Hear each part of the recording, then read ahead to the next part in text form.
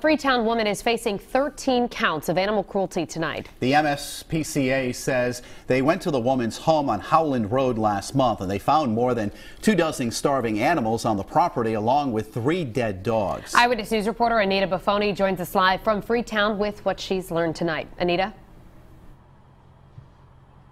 That's right, Mike and Shannon. I spoke to some neighbors off camera who said they were absolutely shocked by this news because they said the family who lived in the property right behind me were always very nice. They say they haven't seen anybody in or out of this house in more than a week.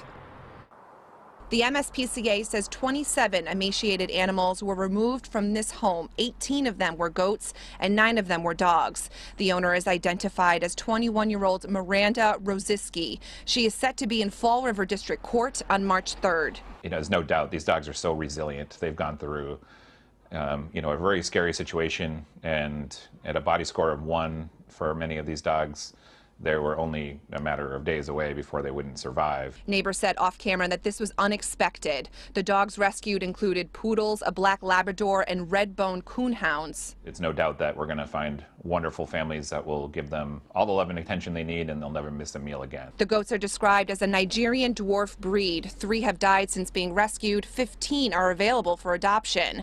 The MSPCA says the animals were found in unsanitary conditions. They were taken from the home on January 9th.